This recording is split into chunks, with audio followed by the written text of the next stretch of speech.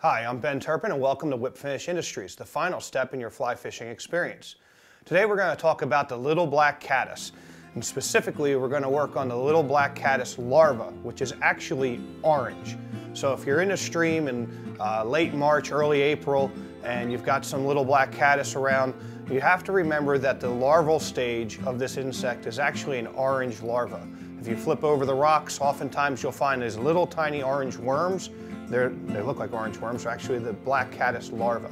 So what we're going to do is we're going to use a Dairiki size 18 model 135 scud hook for our hook, and we're going to put on a gold 5/64 bead. That's what matches that size 18 hook.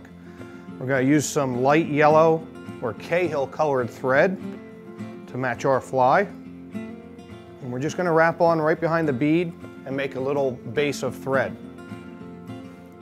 We're going to take a little 15 thousandths lead wire, and I like to pin that up underneath behind the bead to keep the bead from moving.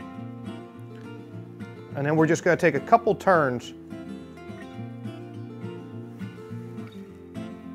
of that lead wire to help weight the fly, get it to the bottom a little quicker. The more weight we put in our fly, the less weight you're going to need on your line. So we're going to make a smooth transition from our lead back down to the hook shank, and we're going to wrap our thread down to the bend of the hook.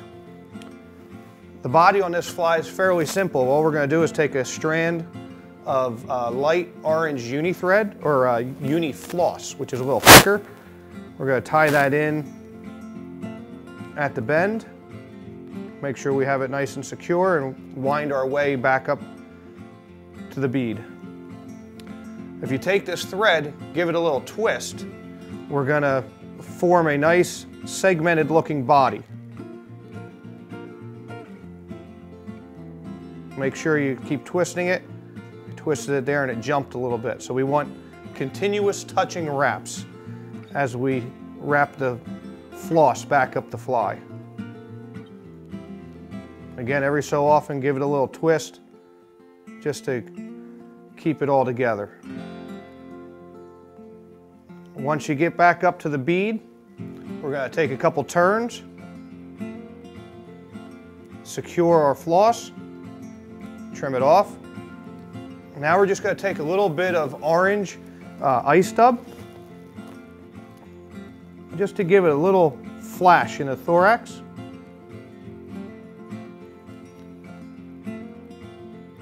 You can see I don't have a ton of it on the thread, just a little touch of it.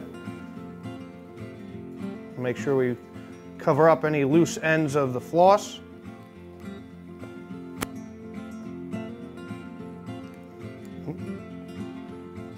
And then we're going to whip finish our fly behind the bead. This orange caddis larva is very effective in the early season.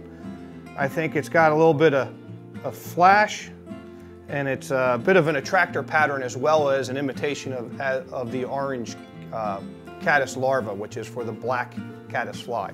So, little interesting fact there about the insect life in the streams. This is a very effective fly for me in the end of March, beginning of April. If you scroll down through the list of materials, you'll find the floss, you'll find the hook, the bead, everything you need to tie this fly. So I think that this would be a wise fly to have in your box over the next couple weeks. We thank you for watching Whip Finish Industries, and we'll see you next time.